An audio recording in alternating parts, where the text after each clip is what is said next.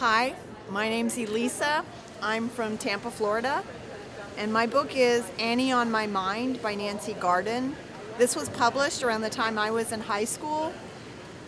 There was very little like this. It's about falling in love when you're a high school aged person, but it's a love between two girls. They've just finished walking in a garden and they're seated.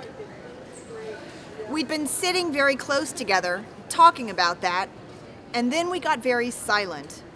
After a few minutes, though, we turned toward each other, and I don't know how to explain this really, but as soon as our eyes met, I knew that I didn't want to be sitting outdoors in public with Annie, having to pretend we were just friends, and I could tell she didn't either. And we both knew that there was no problem now about our not wanting the same thing at the same time, and not much problem about being scared. "There's no place, is there?" Annie said. At least I think she did.